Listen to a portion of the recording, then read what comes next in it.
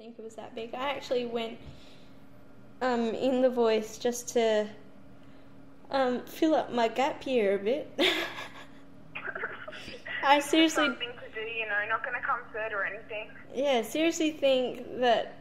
I didn't think that I would get past the blind auditions at all. Like, I don't know. It just didn't cross my mind that I would be in the top four. Did it cross your mind that all four coaches would turn around? No, that either. No. I was actually, because you had to ask the coaches questions if they turned around and if more than one turned around. So I just got 2 questions ready just in case 2 turned around. Yeah, so... Yeah, so I asked 2 questions. So honest. It's like, no one's going to turn around, and then all 4 turn around and just stop crying. I know, right? I didn't even know until the end. Seriously, I couldn't see anything. It was just black and then the lights, and I'm like, so, did anybody turn around? Or should I go home now? Yeah, so I asked Seal a question, then I asked Joel a question, and then I got to Keith, and I was like, so, Keith, question for Keith, and it took me a while. So I just ended up asking him the random question on the spot and then Delta a question, so yeah. I can't even remember what I said, but yeah. There you go, there's my story. There's my life story.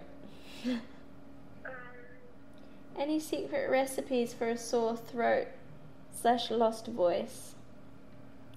You know what's really, really funny? Where am I? When I lost my voice, I was so desperate to do anything to get it back. Someone told me that if you boil a potato, mash it up and put it in a tea towel and wrap it around your neck and tie it up at the back, and leave it there, preferably overnight, that your voice will come back in the morning. I actually did that for a couple of hours. I put this potato around my neck. I was that desperate. And sure enough, in the morning, I had my voice back. But I'm not sure if it was the potato, but the heat felt pretty good. So, I don't know, wheat bag or something.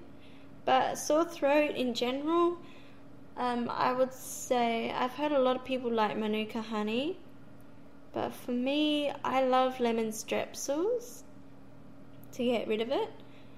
The bacteria fighting ones, not just the relief numbing ones, but yeah, the bacteria ones. What else can you do for a sore throat? That's what I love to do. Lemon strepsils, that's pretty much it. Unless I'm really desperate, then I start getting other stuff.